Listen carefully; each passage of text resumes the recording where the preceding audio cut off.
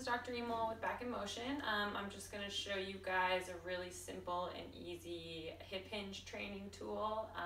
Hip hinge is important for everyday movements, people with low back pain, people without low back pain. It's great for avoiding causing injury as well.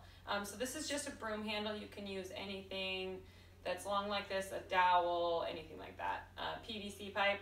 Basically what I'm going to do here is I'm going to put it on my back, and if you can see, it's touching right here on my head, my mid back, and then down here on my sacrum. So what this is going to do is it's going to help guide me to keep the right form. If I'm to bend the bad way and lose this curve in my low back, the dowel will come off my back. If I'm going to hip hinge correctly, the dowel will stay in contact with all of those points.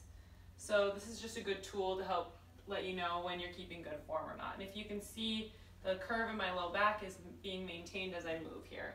So just to do this into a seated position, you're going to get over your chair, you're going to hinge back until you feel like you can't hinge anymore, and then you're going to bend the knees, and then you're going to sit up. And it goes the same for standing up.